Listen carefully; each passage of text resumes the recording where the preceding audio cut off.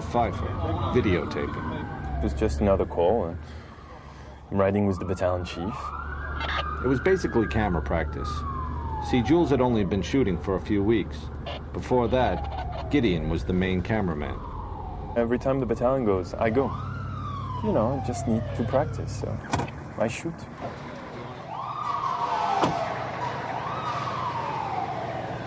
And I don't stop. You wanted to check the water gas pop over here. Water gas mains right here. Right down. We checked the area with meters, and it was kind of routine and pretty simple. It was 8:46 in the morning. And then we heard a plane come over, and in Manhattan, you don't hear planes too often, especially loud ones.